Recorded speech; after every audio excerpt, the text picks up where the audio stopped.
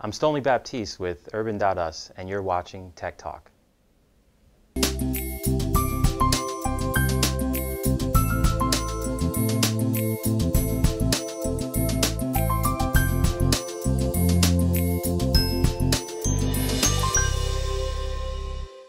I'd love for you to be able to share with us the mission of Urban.us. Thank you for the time and for having me on. I'm honored. And I guess one way to frame the mission of Urbanus is how my girlfriend puts it, that Urbanus is trying to save the urban world. And that's not too far from the truth. We're taking a different angle to helping startups, in that we're specifically looking for startups that give us the opportunity to help improve urban living and cities. The goal is 100 cities in 5 years. So as you take a look at what this will mean both in a national and an international perspective in this, to build out this effort, how is this going to be achieved? How is this going to be scaled up? And what are some of possibly other models that you've looked at to be able to do this? So 100 cities in 5 years is something that you could say only a startup could do. If you look at Uber as an example, they reached a little over 100 cities in 5 years. And other great examples are companies like ZocDoc, Zipcar, and I mean these all started as ideas and early stage technologies that then hit a stride with both the technology, problem solution fit, and marketing.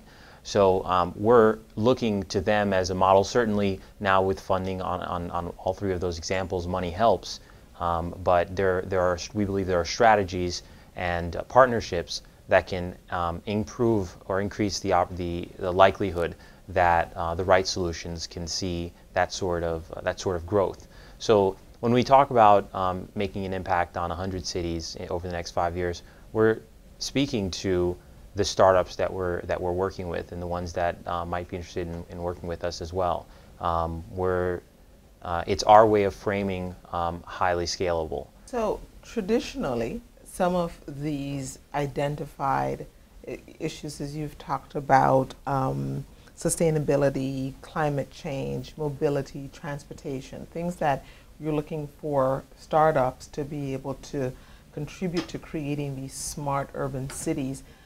Traditionalists will say, well, that's the role of government, right, to be able to do that. Sure. What role do you see these startups, and why startups? What would a startup be able to do and do in a much more, dare I say, efficient, effective way that we may see, for government agencies, is something that may take a much longer period of time to do? Bureaucracy tends to be the least efficient way to bring a solution to a problem.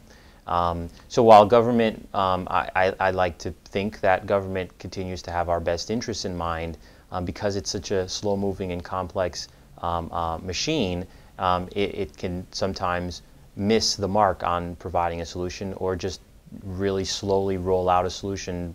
In some cases, by the time the solution arrives, it's too late, or the problem has evolved. While there are great people, particularly fellows from Code for America and various other programs that are specifically interested in civic engagement, how can I help the government? What we're targeting is more the private citizen, self-motivated. We just want a cool solution in our hands that solves our problems. And hey, I feel great that it's also saving the world. So with that said, this past spring, Smart City 2014 happened here in Miami, and there's plans for Smart City 2015. What's your target audience? Who do you want to have be present in this space, and what are some of the deliverables that they would walk away from that conference with? Okay, so Smart City Startups 2014 went as well as we could have expected it to. We invited 100 people. It was a curated group of 100 people that spanned from various startups, investment firms, cities, and various industry experts and thought leaders. And over the course of 2 days, we talked through the 3 challenge areas that we talked about before, procurement, partnership, and funding. In the evening, we invited a number of the startups, about 25 startups, that showcased the solutions that they're working on. And we invited 200 more people, just general citizens, more city officials, to come and see what solutions these startups have to offer to make their lives better and to make cities better. This next year, Smart City Startups 2015, and we're going to do it again in Wynwood. And what we're going to change this time is we're going to be inviting 250 people to the workshop, panel discussions, and inviting 100 startups to showcase their wares, and inviting 1,000 people to come and take a look. So the target audience are the people that I mentioned before. The primary target audience are startups that are working in this space, investors that are interested in this space, cities that are interested in being leaders in helping solve the challenges of startups that are working in this space, and other industry professionals and leaders that are interested in tapping into and helping the startups that are in this space. And so how are you ensuring that this group of people that will be assembled is not diverse? You talked about, in addition to being diverse, also talk a little bit about the international, that this is not just a U.S.-based effort. Could you talk a little bit about that, both the diversity as well as the international components of that? Sure. A lot of what we do at Urbanus is based on leveraging the network of people we already know. So, myself, mainly having been based here in Miami for the last two decades almost, but having a network that spans down to South America, and Sean Abramson, who more widely has been a New Yorkian for a while. He was a graduate of MIT. He went to Berlin to study creative management. He's originally from South Africa. So we started with a very diverse personal network that then became the Urbanus network of people who had gone on to be doing very interesting things, and those people happen to know even more interesting people that are working in this space. So it becomes a network effect of introductions.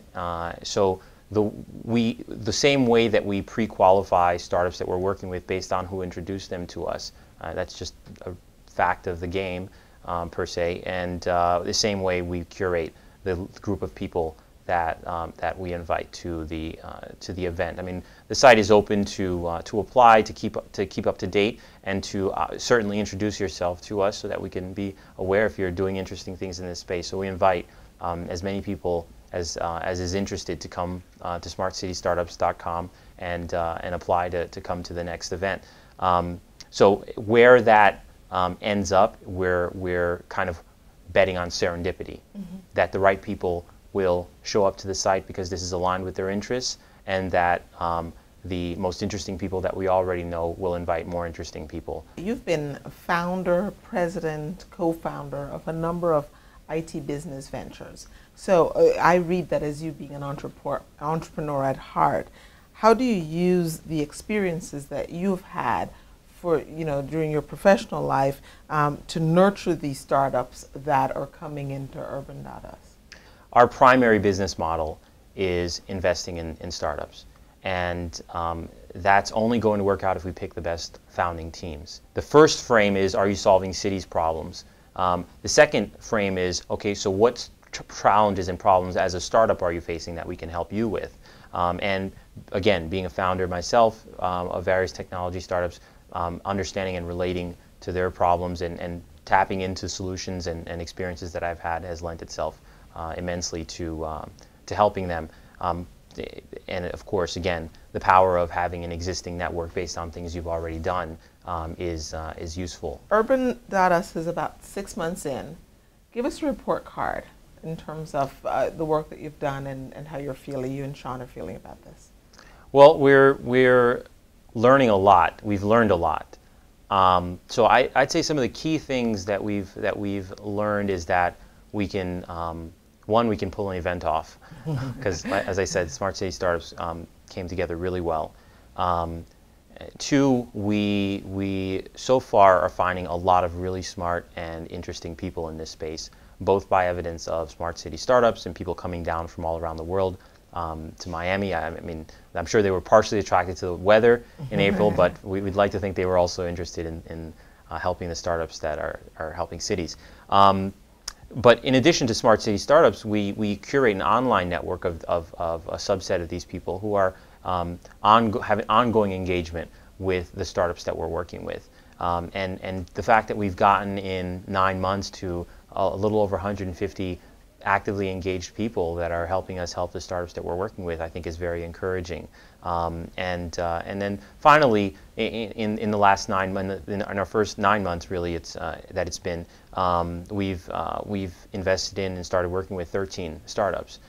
We're extremely excited and very encouraged and very proud of every single one of them. I mean, I think we've done a really good job of picking our first batch, so to speak. So all of these things we would like to see continue. Thank you so much. It has been a pleasure having this conversation. My pleasure. I'm excited. We are definitely going to be looking out for the work that you are going to be doing in the future, and taking every chance we get to talk about your work and talk about Urban.us. Thank you. Thank you.